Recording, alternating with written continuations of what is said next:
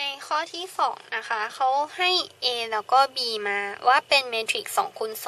2โดยที่เขาไม่ได้บอกว่า A คืออะไรไม่ได้บอกว่า B คืออะไรแต่ให้หา A inverse กับ B inverse ให้มาแค่ A บวก B คือเมทริกซ์นี้นะ 3A ลบ 3B คือเมทริกซ์นี้นะน้องจะหา inverse ของ A แล้วก็ inverse ของ B ยังไงดีข้อนี้อย่าเมานะ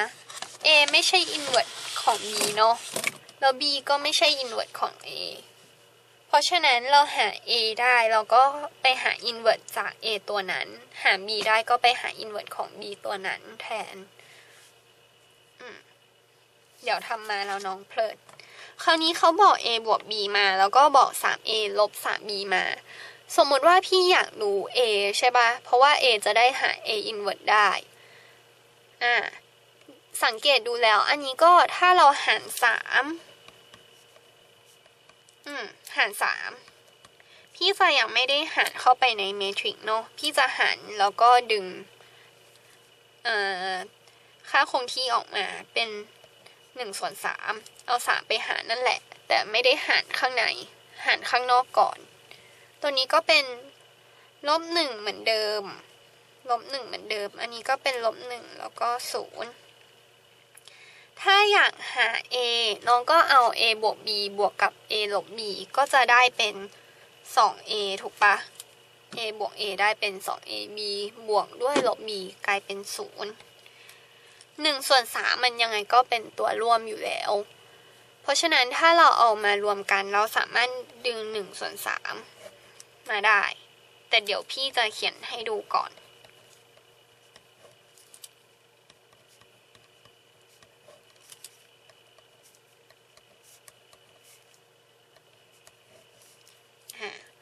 พอเราบวกกันใช่ปะมัน1/3เหมือนกันแล้วก็คิดข้างในบวกกันได้บวกกันได้เป็น1แล้วก็-2 3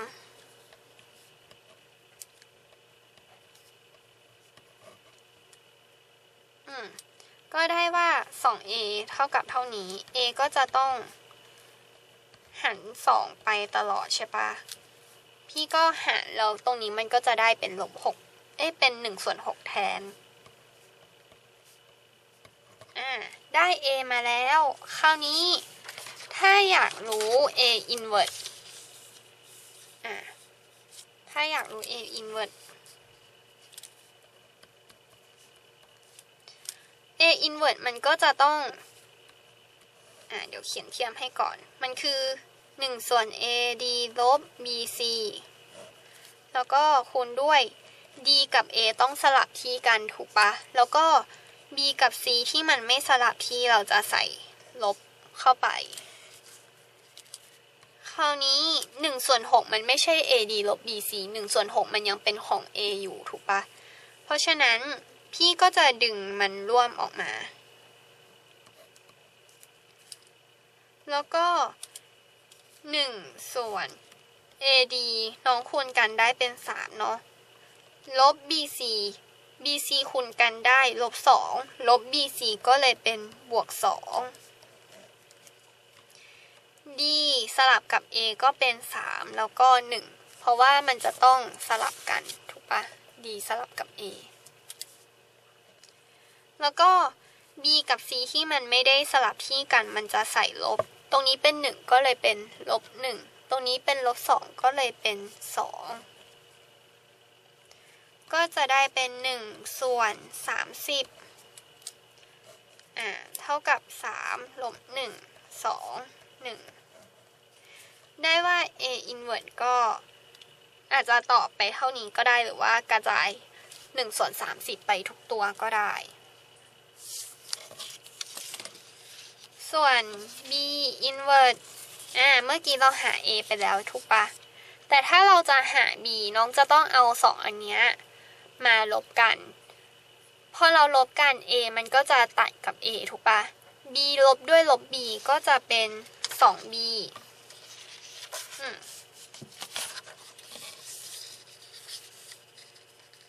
ก็จะได้ว่า 2B มันคือ1/3ของ2 ลบ1 3ลบด้วย1 ส่วน 3ของลบ1ลบ1ลบ1แล้วก็0ดึง1 ส่วน 3ออกมาแล้วก็เอาเมทริกซ์ลบกัน2ลบด้วยลบ1ก็เป็น2บวก1คือ3 2ลบด้วยลบ1ก็เป็น3เหมือนเดิมลบ1ลบด้วยลบ1กลายเป็น0เพราะว่าลบ1บวก1เนาะอันนี้ก็เป็น3ลบด้วย0ก็คือ3กระจาย1 ส่วน 3ไปกลายเป็น1 1 0 1พอได้เท่านี้ปุ๊บ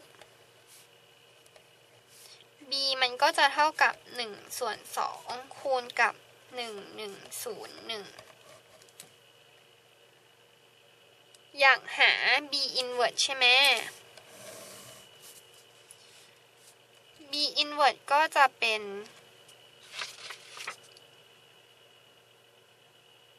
เดี๋ยวอันนี้พี่ขอแก้หน่อยของ a ของ a น้องควรจะ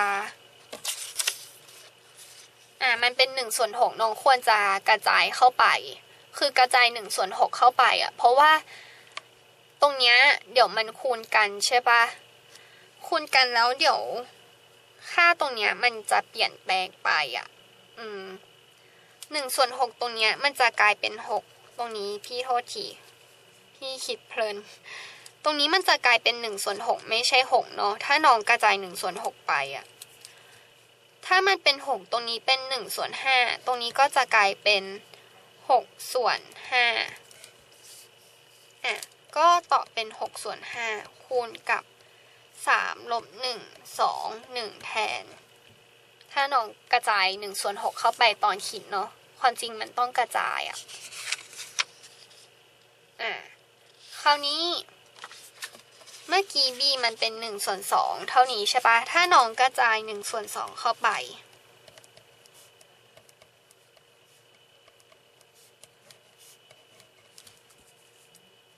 แล้วเราหา b inverse ได้จาก1 ส่วน ad ลบ bc คูณด้วย a กับ d ต้องสลับที่กันส่วนตัวที่ไม่สลับที่เราจะคูณด้วยลบไป ad คูณกันได้เป็น1 ส่วน 4เนาะแล้วก็ bc